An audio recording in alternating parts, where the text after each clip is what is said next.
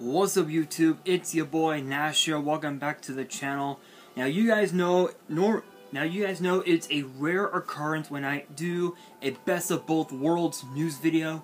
Today is going to be one of those days, including the latest on, well, we have 2 more new spell and traps for the Crystal Beast structure deck, I believe. Yeah, for the Crystal Beast structure deck, including some reprints that, well, you won't believe are going to be the reprints of the set. You guys won't believe it.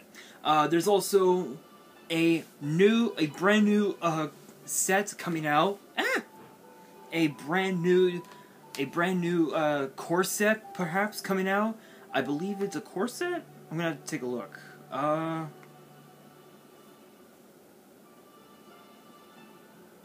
I believe this is also, yeah, I believe this is a oh, no, this is actually the next side set, I believe. Yeah, so this is gonna be the next side set for the OCG, and also some WWE news, including the latest on what the future holds for the Hall of Famer Edge after what happened on Raw. And this first one that I'm going to be talking about is an update on Cody Rhodes and when he could possibly return. And before we get started with the video, if you guys enjoyed this video and you guys want more Best of Both Worlds videos in the future, which again don't happen often, but it's a rare occurrence, obviously, make sure you guys smash that thumbs up button, subscribe to the channel, and hit that notification bell so you guys do not miss out on any future content. And as always, make sure you guys follow me on Twitter and on Instagram. The links will be in the description, as will the info to my fan mail. It will also be in the description as well. Let's get straight into it. Obviously, we know that yesterday Cody Rhodes had surgery on his torn pectoral muscle, which he decided to defy the pain barrier to wrestle Seth Rollins inside Hell in a Cell. Which it's insane. It's insane how a man like Cody Rhodes could ever endure that much pain. It is absolutely insane. But what's interesting is that his match with Seth Rollins, this wasn't their first encounter. In fact, actually during Seth's early tenure in WWE, he would battle Cody Rhodes several times beforehand, and the rivalry was just basically 50-50. This current rivalry, it was one-sided. Cody Rhodes has been on fire since coming back to WWE, having probably one of the most incredible win-loss streaks we had seen in quite some time on Raw, and now he's going to be facing a very lengthy period of time on the sidelines for a while.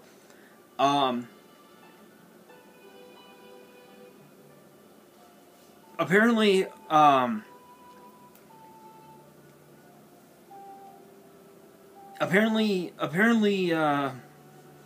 according to PW Insider, apparently Rhodes will be out of action for at least 6 months. So it's going to be a possibility that he'll be out until the Royal Rumble, which will take place inside the Alamo Dome in San Antonio next January, which is a possibility, but at the same time, if you look at the superstars who've had pectoral injuries in the past, like Randy Orton, he was only out for 4 or 5 months. Look at John Cena, 2007. 2007. Okay? No Mercy 2007. It was supposed to have been a last man standing match between both John Cena and Randy Orton for the WWE title, and Randy Orton had took him out with a torn pectoral, which he was supposed to have been gone for at least a year. Came back 3 months later and won the 2008 Royal Rumble. Is it possible that Cody Rhodes could be in that predicament? It's a possibility, but we don't really know.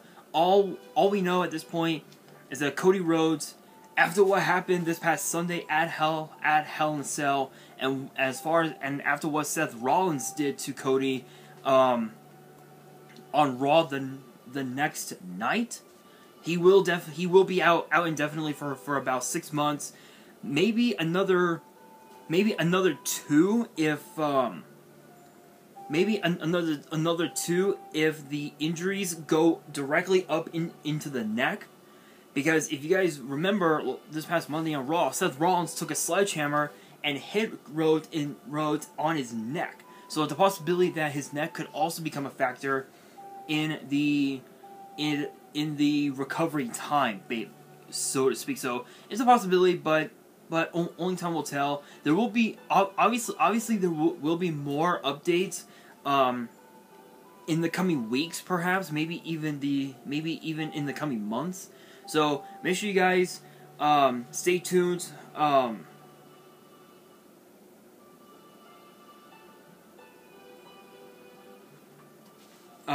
Stay tuned to the channel for more info.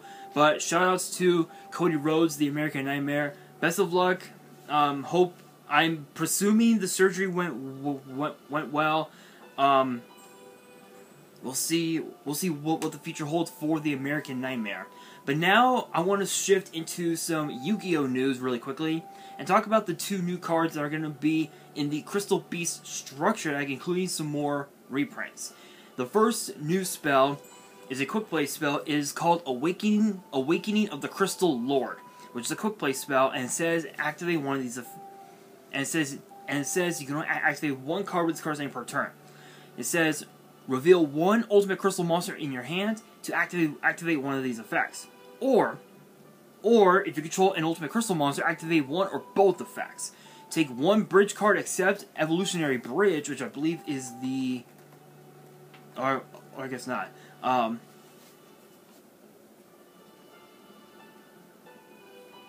Except Evolutionary Bridge, S-Force Bridge, and Stellar Night Sky Bridge, or 1 Rainbow Refraction from your deck, and add it to your hand, or send it to the graveyard.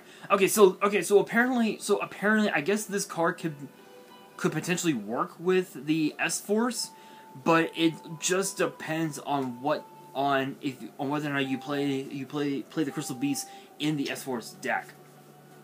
The second effect the other effect reads: special summon 1 Crystal Beast monster from your hand, deck, graveyard, or spell and trap zone. So it's basically a much more.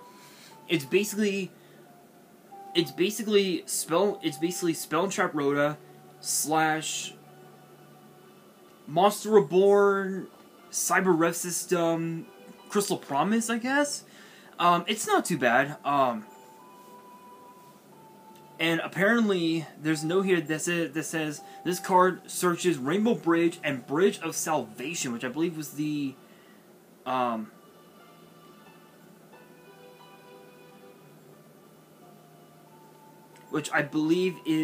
was one of the new cards in the set. So not too bad. And then the other new card, I don't know if there'll be any more, but obviously you guys can definitely stay tuned to the channel to find out. We have Crystal Brilliance, and it's a continuous trap that reads if you control only 1. Oh, sorry. No. Sorry. It actually has 3 effects. The first effect reads you can only control 1 Crystal Brilliance. Second effect reads Crystal Beast monsters you control gain attack equal to their original defense. That's actually pretty good. Being able to just go for game just off of this 1 card alone, that's pretty good. Third effect reads if a Crystal Beast card or cards is placed in your back row, even during the damage step, you can send this face-up card from your back row to the grave. Special summon a Crystal Beast monster from hand or grave. Also, any damage you take this turn is cut in half. That's actually not too bad. It basically just ensures that you don't lose all of your life points, and you're basically able to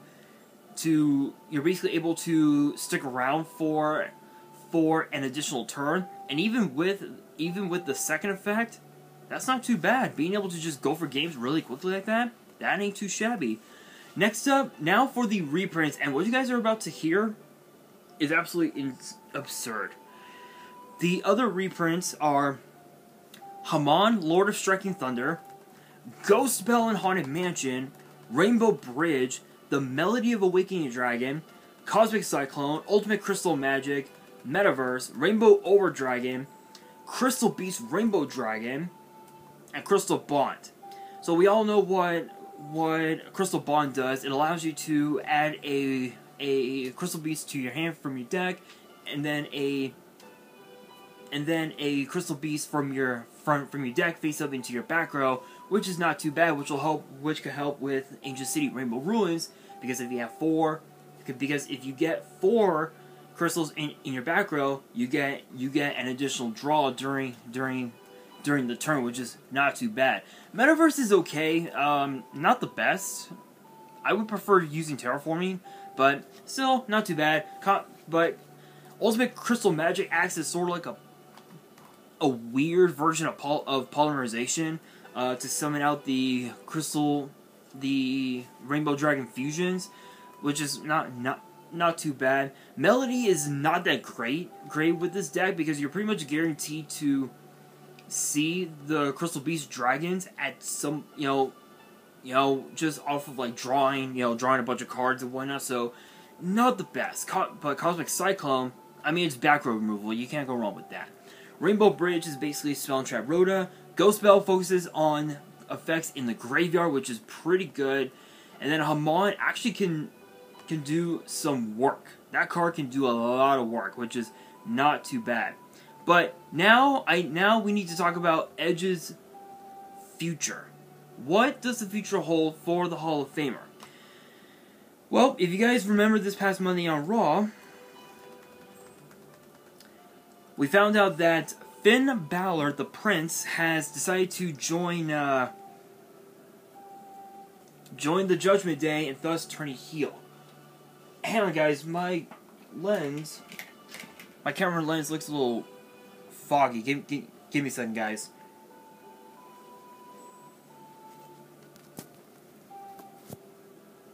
Okay, there we go. Sorry, guys. Sorry, guys. I had to use this cloth to clean the lens, the camera lens, to not make the screen be foggy, basically. Anyway, so apparently Edge is back being a babyface again. It's weird. It's weird because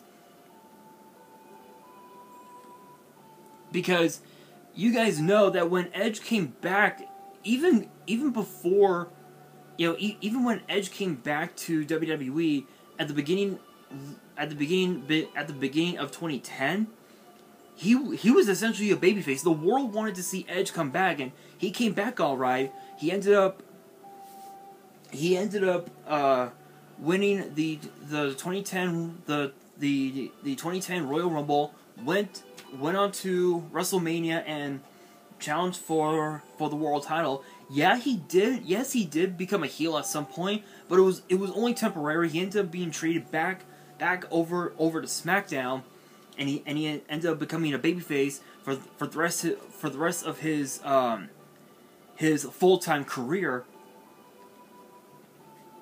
And now, and when he came back, a couple years ago, he was a babyface for throughout this whole time. Now he ended up becoming a heel, forming the Judgment Day with Damian Priest and of course Rhea Ripley, and now this bullshit.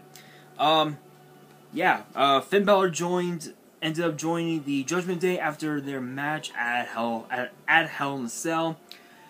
And thus, all three of them turned their back on Edge, and now Edge is a babyface again. Apparently, Mike Johnson from PW Insider, big shout out, no copyrights. You guys know how House works with the algorithm. Reported that WWE decided to flip to, and I know that this is a metaphor, but they said to flip the script on Edge from being a heel to a babyface once again on the roster, and apparently it was expected. It was expected to happen. Which this group started at WrestleMania 38, where Damian Priest was recruited by Edge to help beat AJ Styles at WrestleMania, and now this bullshit. With Cody Rhodes out with his pectoral injury, out for about 6 months, maybe up to a year, as I had talked about earlier, Edge is now going to be the top babyface on Raw. Literally the top babyface on Raw, and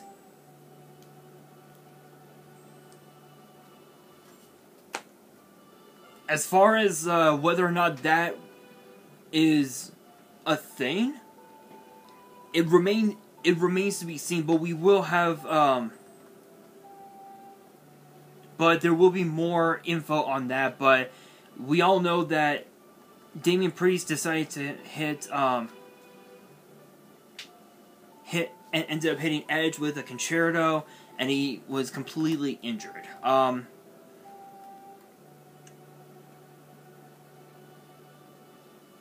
But we don't know. As far as whether or not Edge will be off Raw, it's hard to say. It's hard to say, but all we can tell you at this point is that we don't really know exactly what's going on.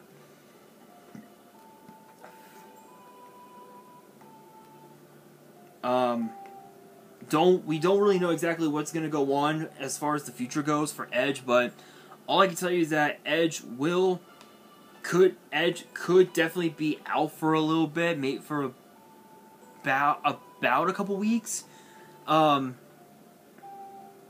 which would potentially lead into a 6-man tag, a 6-person mixed tag, which would be Liv Morgan, AJ Styles, and Edge against Judgment Day. Sort of like a role reversal for both Edge and Finn Balor, but we don't really know exactly. We will have more info as the weeks progress on Raw, so definitely stay tuned for that. But with that being said, we have a brand new set coming out for the OCG. It'll be released this coming October. I'm assuming this will be released in the TCG at the end of the year. It is known as Photon Hypernova. It will be released. Apparently, that is the temporary name. We don't know if that will be the true name of it or not. But the name again, the name of the set is Photon Hypernova, and it's going to be the third side set for the year. Again, released on October 15th, and the big question is this: what exactly can we expect? Wait, hold on a second. Is it a 30 packs? Okay. You know what? Hold on. Looking at it now, I don't know if it's going to be a side set or a core set. I don't know. I'm assuming it might be a core set. I don't really know exactly, but I will be talking about what we could expect to see in this set. And I think the one thing that we can expect, as the name suggests, Photons Galaxy, we're getting new Galaxy support. It's been a while, but we're finally getting it. There will be more updates on it as far as like what cards will be in the set, so make sure you guys stay tuned for that. I don't know if this is going to be a Rush Duel set, which I don't think so, but we will see. But I can't wait. I cannot wait to see what cards are going to be in this set. But that brings me to the question of the day. And that is this. What are you guys' thoughts on Finn Balor joining the Judgment Day, and what do you think the Judgment Day will do now that Edge is out of the Judgment Day? Let me know down in the comments below, and that will do it for today's video. Hopefully you guys enjoyed. If you did, make sure you guys smash the thumbs up button. If you guys are new to the channel and you guys want to see more Best of Both Worlds videos in the future, which don't happen often, but again, we all know. Make sure you guys subscribe to the channel and hit that notification bell so you guys do not miss out on any new content that comes your way. And make sure you guys follow me on Twitter and on Instagram. All the links will be in the description below. And if you guys have any fan mail that you guys want to send me and you guys want me to open it up on the channel, all the info will be in the description as well. And on that, this is your boy Nash, signing out.